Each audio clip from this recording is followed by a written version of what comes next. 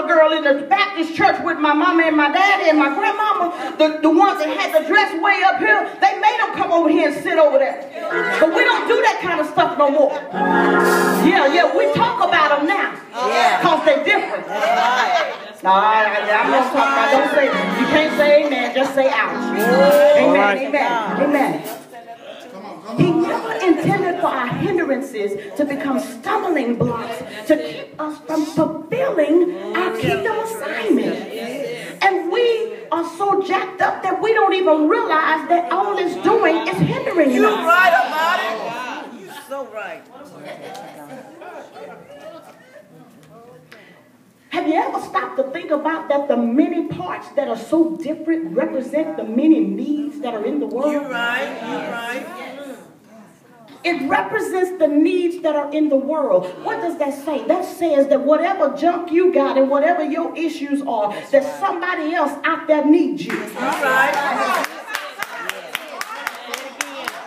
And can I just help us? Help us. You ain't been saved all your life.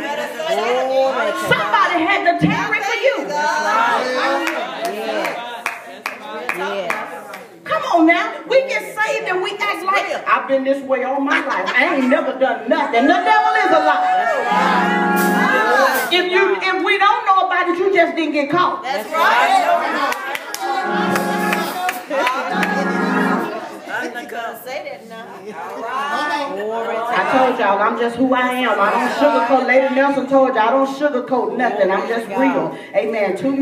Too long in the body of Christ, people have pumped people and made them think that their wrong was right. Well, I ain't saying that it's right. Amen. We are who we are. And I didn't say y'all are who y'all are. I said we are who we are. So I didn't exclude myself, amen, because every one of us in here, we got some prejudice.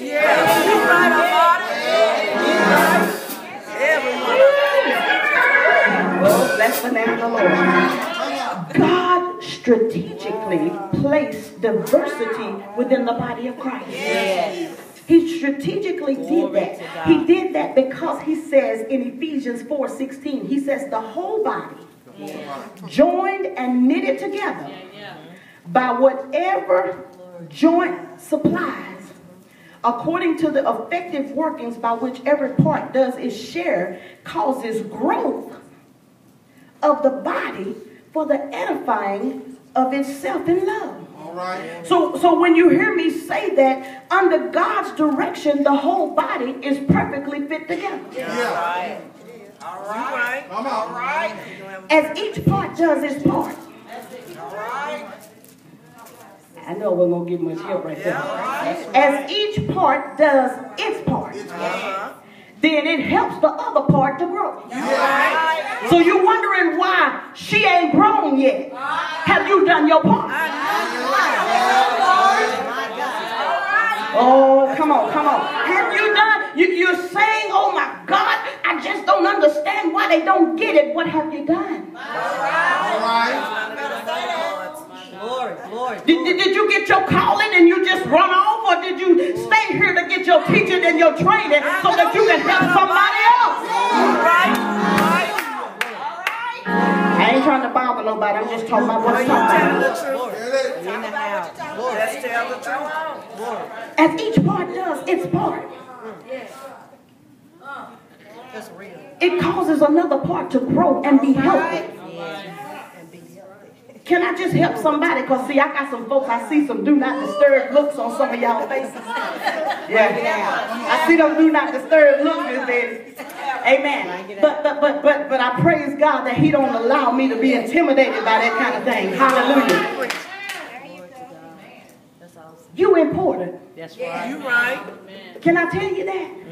You are important. Every individual that's in this room, you are important. Amen. You are important in the body of Christ. We're all unique, we're all meaningful, and we're all purposeful.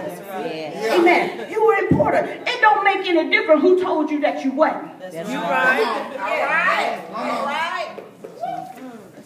Don't make any difference if somebody told you that you weren't. You are important. Community Freewill, the members that are here, they need you. Now don't get it twisted and get the big head and get all puffed up in pride. Because guess what? If you do that, God will find somebody else to use instead of you. Amen? But there is somebody, and I share this with Faith Fellowship all the time. There is somebody whose life is hanging in the balance waiting on you. Waiting on you to do what it is that you're supposed to do. Amen? There's somebody waiting on you.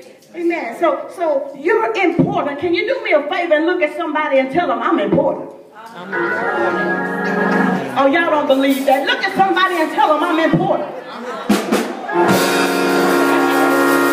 You don't believe that. Tell somebody I'm important.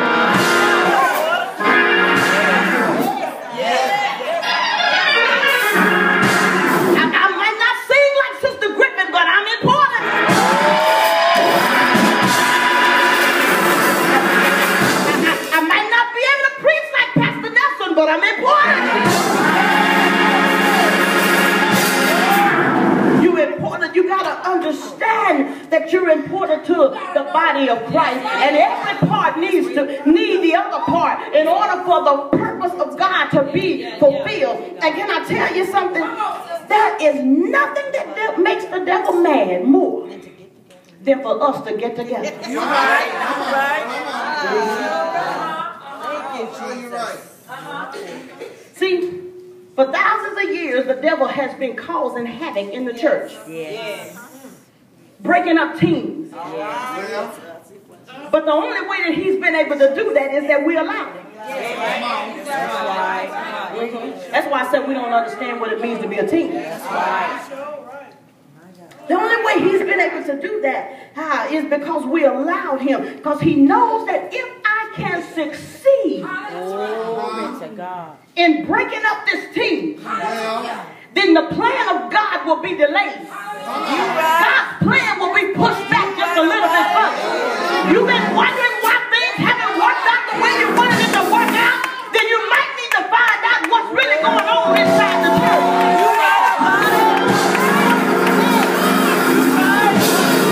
Yeah. You might need to check it and see. Because there's a hindrance somewhere. Ask your neighbor, are you the hindrance?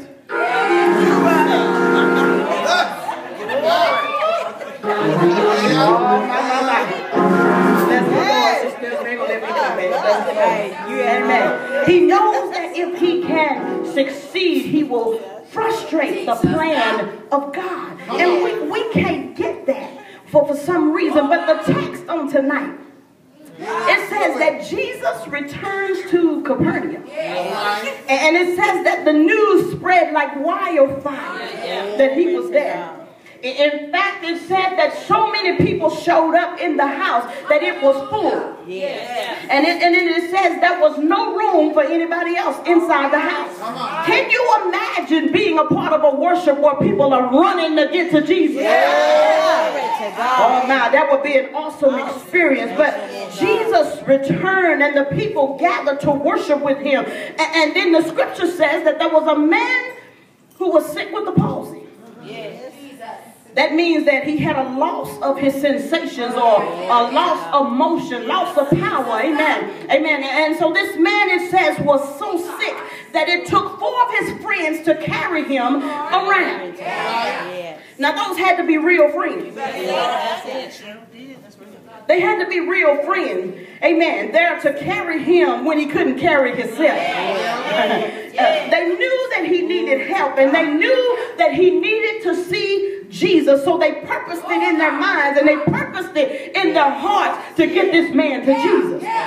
Sounds like togetherness to me. But isn't it good to know that you have people around you and in your life that can help you to get to Jesus when you can't get there yourself?